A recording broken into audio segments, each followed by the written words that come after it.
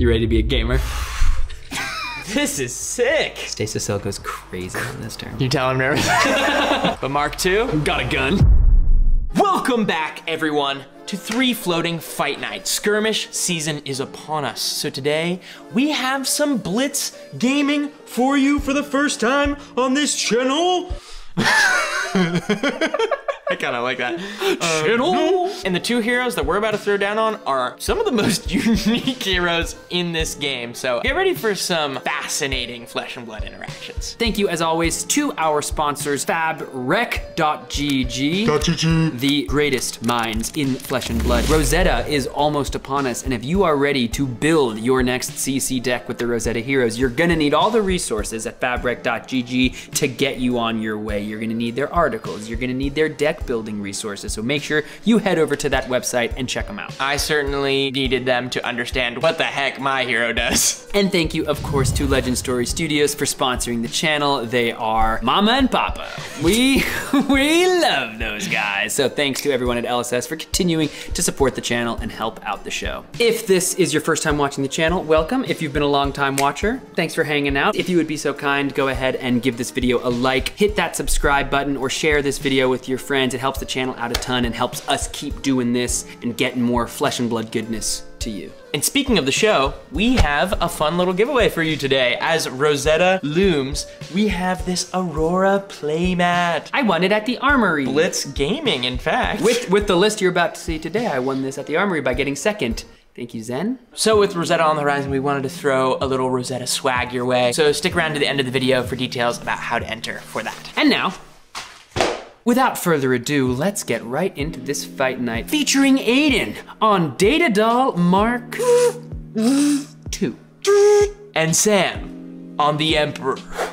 He's back and he's crazy. Let's get right into this Blitz constructed game.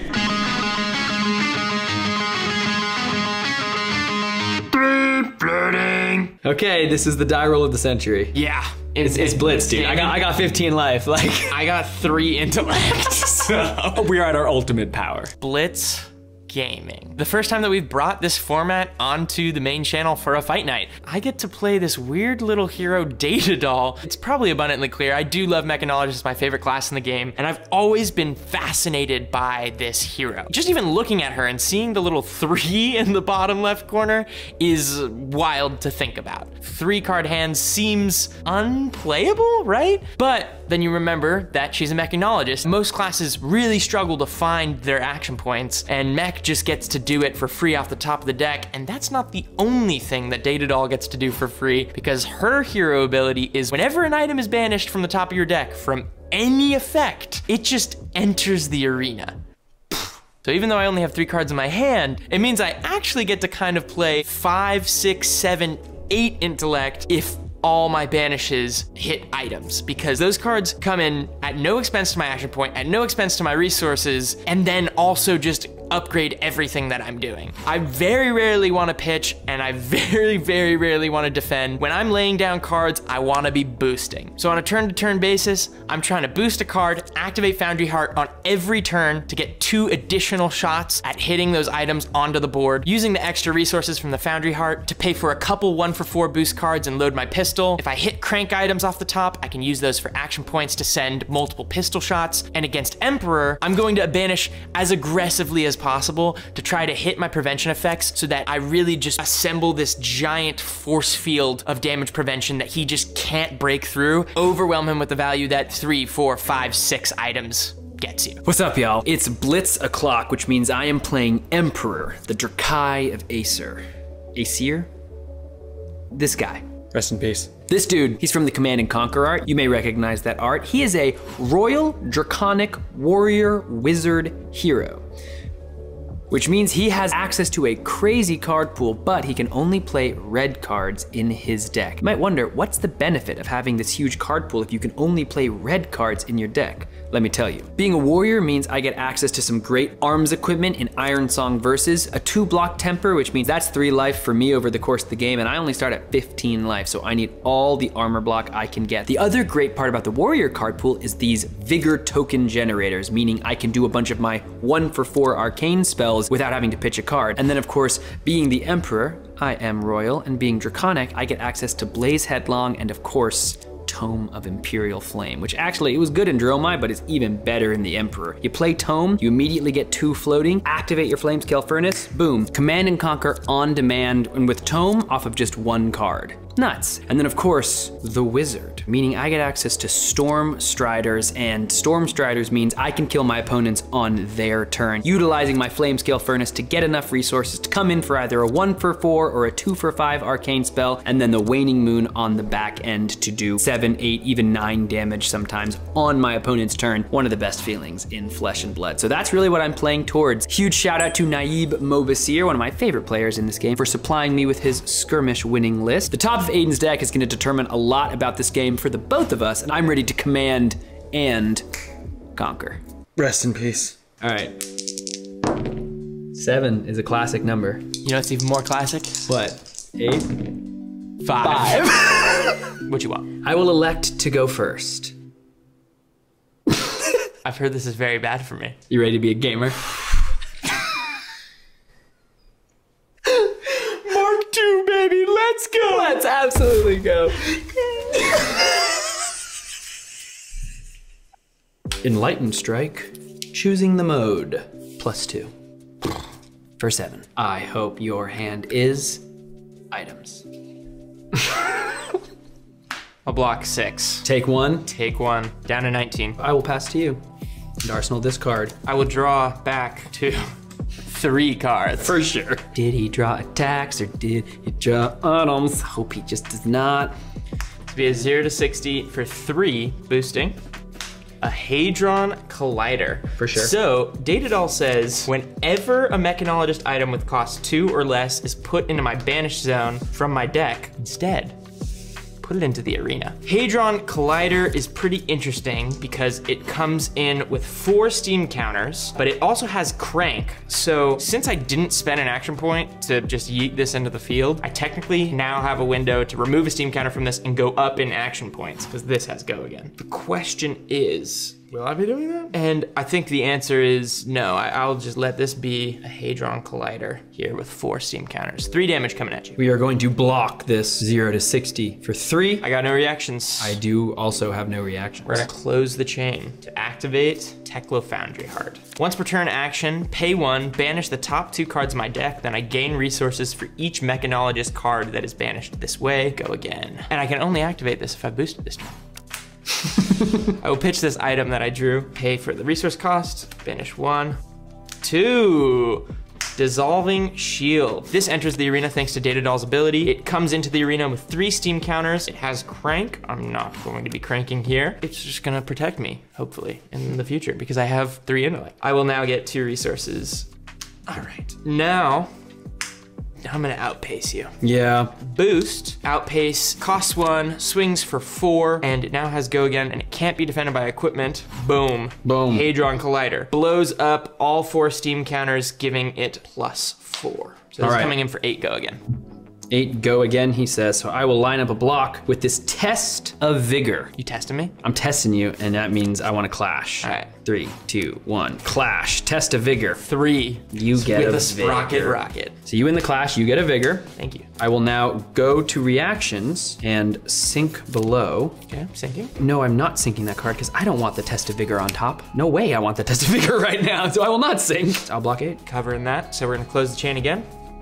Pay 1 to load the Teklo plasma pistol that my mother, Dash, gave to me. Mark 1 didn't have a pistol, but Mark 2 got a gun. coming in for 2 damage. Okay. There we go. No go again. 2 damage, I will just block with my Arcanite Skullcap that currently blocks for 2. Yeah, you start at 15, so. All right, that is my whole turn. I will pass to you. 3 new cards, drawing up to my intellect of 3. It's not just 4 in the game. You might think that it's just by rules 4. You can have 3. I'm just gonna run this zap into your Dissolving Shield. 3 arcane. Yeah, I will be boop, getting the value out of that. And I will be arsenaling and pass to you. And by running that zap into my dissolving shield, you do in fact mean prompting me to activate its instant ability 3 times to remove 3 steam counters from it and prevent 1 damage, 1 damage, 1 damage. Start of my turn, this vigor is gonna pop. Can I have it back? Oh, float a resource. Start things off with this Sprocket Rocket. Boost.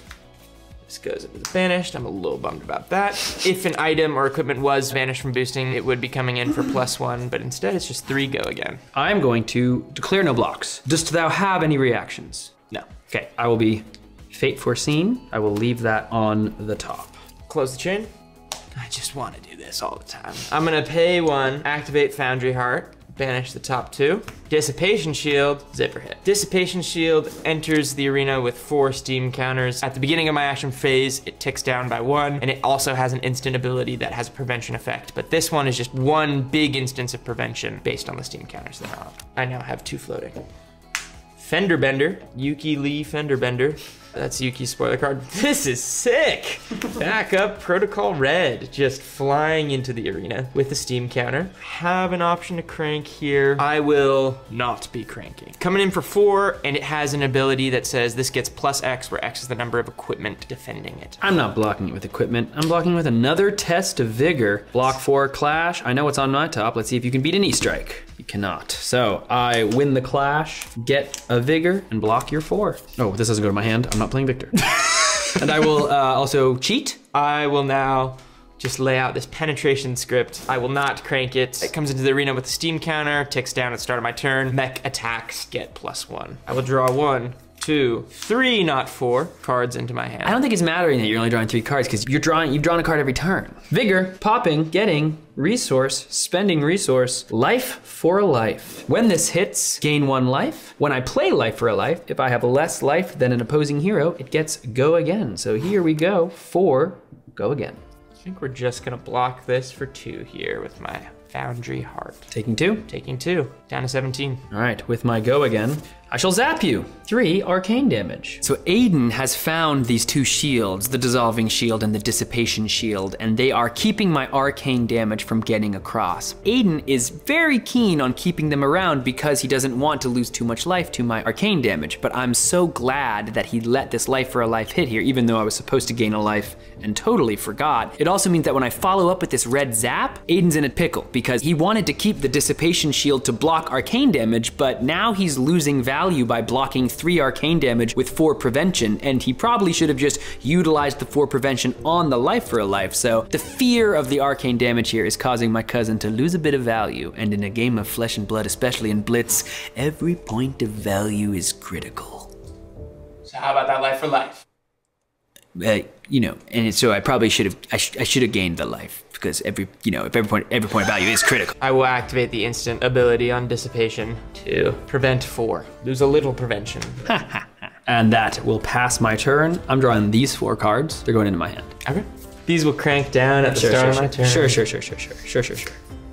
0 to 60. We're gonna be for 4 boost. Thank you. Gosh darn it. Dissipation Shield coming in. 3 steam counters thanks to Data Doll. Coming in for 4 because Penetration Script gives all mech attack action cards +1 damage. 4 go again. I have an Arcanite Skullcap that still blocks for 1. I will choose to block for 4. The swell tidings. We're gonna close the chain. Activate Foundry Heart. Nice. What do you mean, you hit it every turn! 2 resources, and with that, we're gonna drop a very important card. Uh-oh.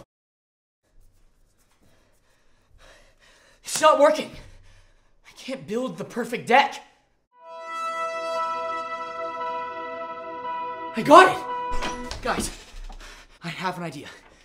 The ultimate Flesh and Blood website, where you can find synthesized data from Decklists from all over the world, and you can see which cards are played the most in each hero. Articles written by the best pro players in the game. Your deck building ideas, your strategic ideas can be realized in Flesh and Blood. Well, Jacob, we got great news. That all exists, dude, at FABTCG. Oh, that's incredible news. Go to FABTCG and level up your game. Today.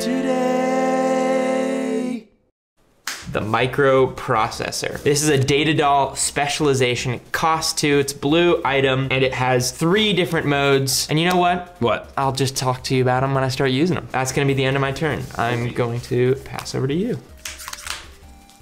Blaze Headlong. For 4. If I played another red card, it gets go again. Block with this adaptive plating, which has Galvanize, and Galvanize says destroy an item I control. When I do that, this gets +2 defense, so that is gonna be blocking for 3 with Blade Break. Okay. I will be in reactions, playing Sigil of Solace, gaining 3 life, and now giving Blaze Headlong go again. I have no reaction, so I'll be taking 1 here. Okay. Down to 16.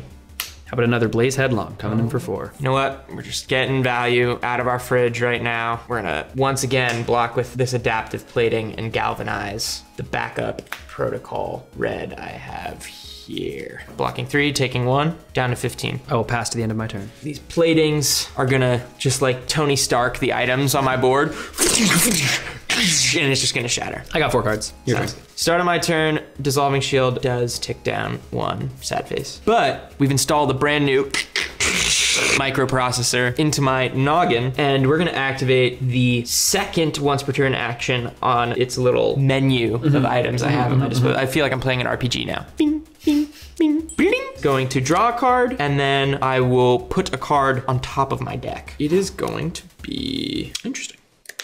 We're staring down the menus, data doll specialization. We've got a 3-course meal here, folks. Appetizer, entree, dessert, and so many options. And honestly, this is the card that really smooths out Data Doll's 3 intellect problem in being able to draw a card and then pretty much guarantee an item on top. And here after I activate its second mode, I'm staring down 2 items, Dissipation Shield or Teclopounder. And I can only put 1 of these on top of my deck. Sam is at 17 life. So looking at the 2 item choices and looking at Sam's life total, one of these cards is getting pitched at the end of the turn because I can't afford to arsenal it, and the other's going straight into the field after a boost. Teclopounder gets me damage now, and a Teclopounder at the end of the game really doesn't do much. I need more pressure on the board, so Teclopounder's the perfect choice to micro process onto the board, and Dissipation Shield could be incredibly clutch at the end of the game when Sam will be wanting to combo off with his Storm Striders and being able to just, for free, rip some prevention off the top of my deck, put up that final shield to land in that final boost for the kill. It's an easy decision. We're Teclo-pounding and stocking that shield for later. I'll put this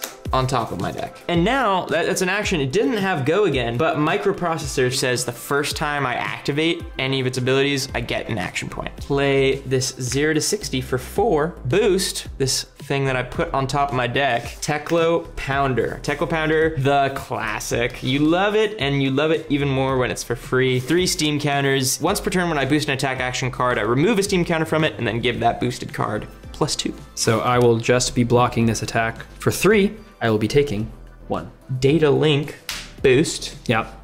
This Sprocket Rocket. This is going to tick Teclo-pounder down. Buffing this up, comes in now for 5 damage. On hit, I will opt 1. No way I'm letting you opt 1 in this economy. I will block you for 5 with my Iron Song Versus and my Emeritus Scolding. We're gonna go for something just a little risky. You're gonna go for glory? Yeah, I'm gonna pitch Dissipation Shield. Okay. To activate Foundry Heart, floating 1. Yeah. Banish the top 2. Stasis Cell. Ooh. So we are going to go up to 3 floating. And the stasis cell is going to just yeet into the field. When this enters or leaves the arena, activated abilities of target equipment can't be activated until the end of its controller's next turn. So I'm gonna say no furnace for you. No, it's fine. This is gonna close the chain. Now we will load pistol. Yep. Then I'm going to activate microprocessor for the second time, this time for its ability opt 1. And we will leave that on top. I will not get my action point back because this is the second time I've activated it this turn. So these 2 resources don't really get used, but I did get a stasis cell out of it. We are gonna move on over to you. Classically in Flesh and Blood, you'll draw 3 cards. I will be playing this Ravenous Rabble, revealing the top card of my deck. Here's the thing, if it's red, it's gonna come in for 4, and most of the time you want it to be red on top. What's your hero ability say? It says you may only have red cards in your deck. So it's a Scalding Rain, and we're gonna go ahead and come in for 4 with go again. I will say no blocks. Take 4. We're going to activate the Dissolving Shield once, twice to prevent 2 damage. So I will take 2. Cool. Down to 13. I hope that stasis cell is stasising you. It's doing nothing, unfortunately for you, I'm sorry. My next play is E-Strike. So I'll be bottoming the final card in my hand. I need to choose a mode here. Do I want the Scalding Rain on top, or do I want to just hit you for 7? I think I want to just hit you for 7. Pretty good. Come on. So even though Scalding Rain is a beautiful arsenal target normally because it allows me to play towards my Stormstrider endgame combo, this is actually the moment that I start to pivot game plans. I'm trying to posture here that this E-Strike for 7 means that I'm trying to just put Aidan in the position where he can die at any time from an arcane blast. But in reality, I'm starting to count the cards in Aidan's deck, and my life total advantage, I'm hoping, is high enough and his threat density is low enough as he keeps boosting red attacks off the top of his deck. I'm thinking that this E-Strike for 7 actually puts me more in the lane of finishing this game with Aidan having no threats left in the deck. And so that Scalding Rain is actually more valuable to me right now just as a 3-block, because my deck has a lot of 2 blocks and even a bunch of no blocks. So knowing I'm gonna draw at least 1 3-block on the turn is a-okay with me, especially now that I think I might be trying to fatigue. I am just going to block for 1 here with my Foundry Heart. That's all I got. Taking 6? Taking 6, down to 7. We've got him right where we want him. Pass to you. I will draw this card and 3 random cards. The very first thing that I'm gonna do on this turn, since you have a Scalding Rain in hand, is going to be to activate the action ability on Stasis Cell, which is choose an equipment. It can't defend this turn, so I'm gonna choose your Flame Scale. So you can't block with it, but this has when this enters or leaves the arena, activated abilities of target equipment can't be activated until the end of its controller's turn, so I will also choose Flame Scale. So Flame Scale Furnace, as of now, cannot be activated unless I were to respond right now. Right now. With my Stormstriders. I will not respond. I will allow my Flame Scale Furnace for the turn to go to sleep. Just remind me to wake it up. The furnace has been quelled, as the Foundry sings. I will activate my microprocessor. Yep. I'm going to draw a card and then put a card from my hand on top of my deck. This one on top. Top. I will expedite boosting a microprocessor into the field. So that's gonna come on in. And this is also going to get +2 for my Teklo Pounder. So we're up to 5 damage, go again. And this one has, when this hits, I may put an item with What would it do if I let it hit? An item with cost 1 or less from your hand? Yeah, no, we're blocking for 5. Every single time we're blocking for 5. I'm gonna close the chain. Okay. Activate microprocessor, the new one. Draw a card, put one on top of my deck. This guy.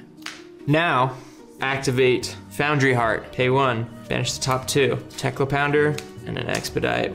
This comes in 3 steam counters. Gulp. Float 2 thanks to the Foundry Heart. Now I will send this zipper hit, boosting a backup protocol red into the field. I will crank, actually. So I'm gonna remove the steam counter from this to get an action point. Puts me to 2 action points since zipper hit has go again. This is going to tick down because that's a boost card that is seeing for the first time. 7 damage, 2 action points. Stasis Cell goes crazy on this turn. Yeah.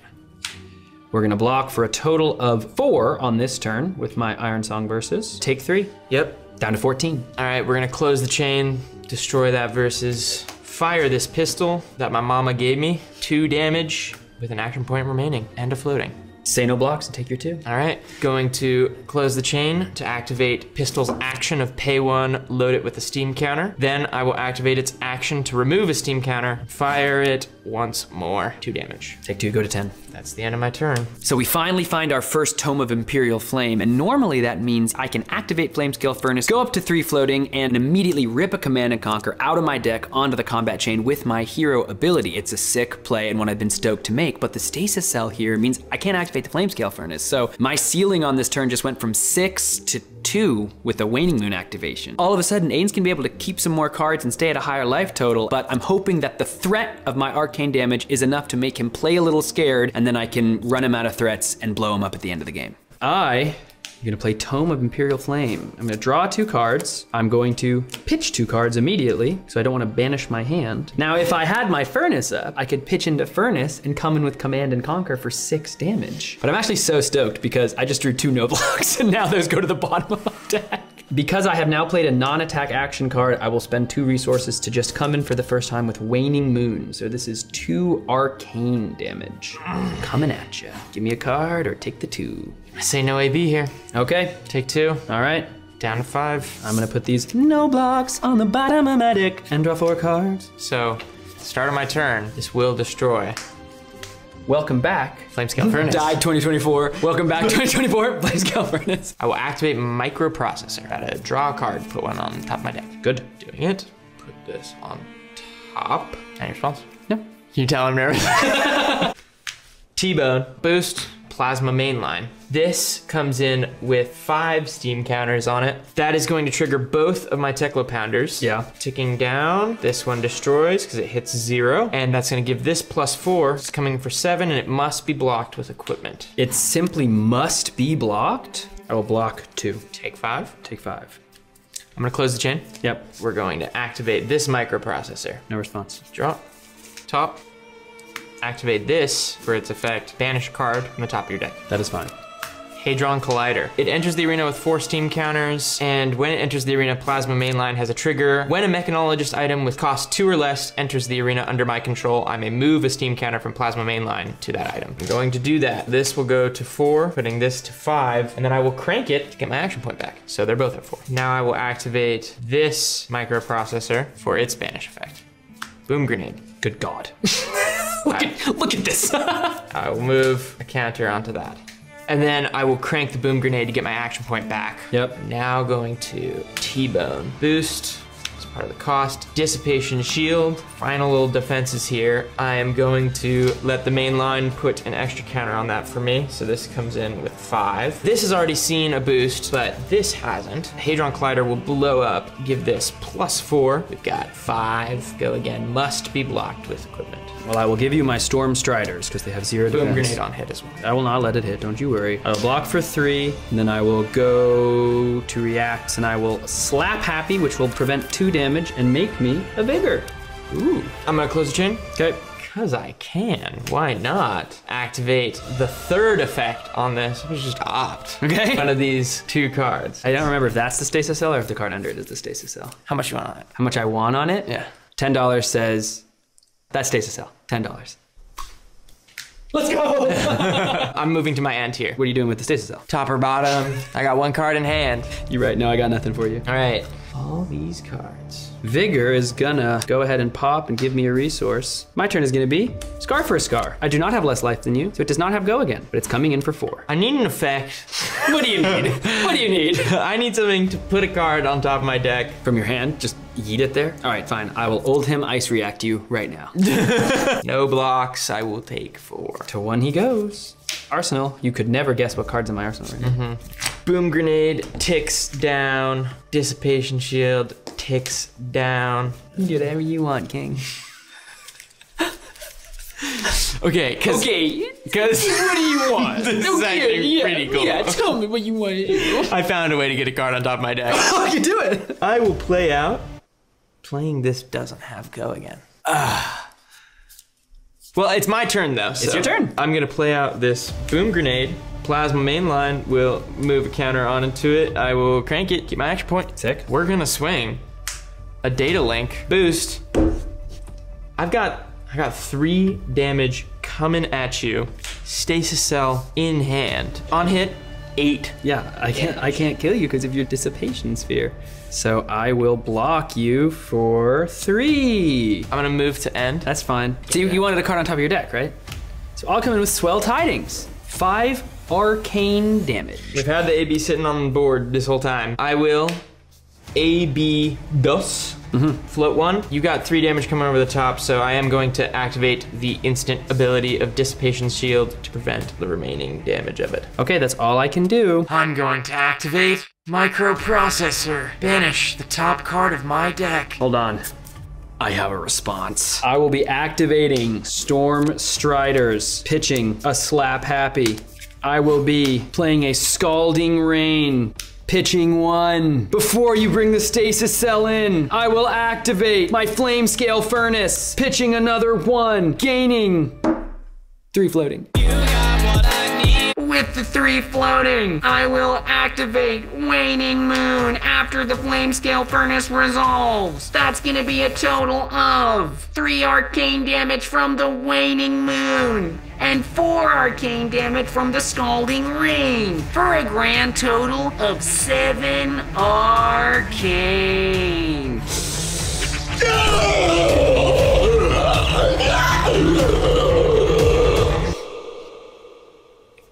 GG. GG. Go to sleep. It wasn't pretty. It wasn't flashy.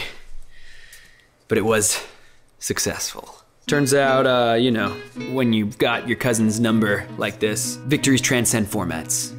Beyond classic constructed, beyond even limited. Into Blitz, feels great, baby. Already off the start of this game, it was gonna be a tough one. Being forced to go second with Data Doll is always a bummer, and I think that E-Strike on that first turn really did matter, just ripping those 2 premium red boost cards out of my hand. I would have loved to hit all 3 of those on that first turn. Even though I'm not a long-time Data Doll enjoyer, I am a long-time mech enjoyer. Plasma Mainline, one of my favorite items in mech, finally really has a home. All these crank items and being able to cheat it in for free, really have it just power up everything in your deck feels so cool. I really think she's a super cool hero, and I think Data Doll is way stronger than people give her credit for because they're just afraid. You're just afraid of that 3 intellect. You're not ready for the 3 intellect life. I am. Blitz gamers, this is, wait, the second time I've fatigued you on the Emperor. And you are in a mech, do you remember? In Pittsburgh, when we played in the Blitz event. Pittsburgh, yeah. We played in the Blitz event. There's the moment, I'll put it right here. Faced 4 dashes in a row. One of them was my cousin Aidan, who I mercilessly slaughtered. You fatigued me. Mercilessly, at 1 life. Can't find 1 damage, that's a you problem. Can't find 5 damage, that's a you problem. So I guess, you know, listen, I think the moral of the story is Aidan's gotta be better at not getting fatigued, you know? Because I didn't even do anything that crazy, I just blocked. In all honesty, I think this was a good example of just read and response flesh and blood. In the games we played before this yesterday, I blew Aidan up with arcane damage, and I finished the game using cool tome turns and doing a lot of arcane at the end of the game, but this game, he found all those prevention effects, and thus, I could not get any of my arcane damage across, and I had to shift game plans and hope that all those red attacks that I was seeing boost off the top of the deck were going to haunt him in the end game, as he had a board full of items, but nothing to do with it. You know, all dressed up with nowhere to go is Data Doll, and at the end of the day, I'm going straight to the All Valley tournament and taking the first place title. Rest in peace to Aidan. How you feeling? You feeling a little tired? Huh? Feeling a little tired? A little fatigued. I had so many items. You had so many items. I had so many. And I had so much block value on my cards. Warrior and Wizard. Warrior and Wizard. I mean, listen, Wizards, a lot of 3 blocks. Warrior, a lot of 3 blocks. Draconic? Not so much. But Warrior, a lot of armor. A lot of armor? Couldn't really break through. It was very close. It was actually very close at the end. If you had basically kept, I do think the E-Strike. All the boom grenades showed up at the end too. Yeah. Like those Hadron Colliders are nice, but it's way nicer when they go boom. Listen, Emperor might have done a lot of blocking in this game, but the deck is actually super explosive and super fun to play, and I hope you all will give it a chance out there at your Blitz events at home and beyond. And listen, take it from me, I got second in my weekly armory, and that got me this beautiful Aurora playmat that we want to give to one of you out there watching. So thank you for sticking around and supporting the show. And here is how you can get this incredible playmat. Please, listen to Aidan. Please, let me stop talking. For this giveaway, we have 2 ways to enter. You can either leave a comment on this video or share a link to it on Twitter with #3floating. You can enter either way or both, and we're gonna pick randomly from that entire pool. So get your entries in and win this incredible Aurora playmat. We couldn't be more excited for Rosetta. And the next time you see us on this channel, we will have found ourselves in Candlehold, where life is eternal and death, for the first time in a millennium, has returned. See you in the next one. Flesh and blood, flesh and blood.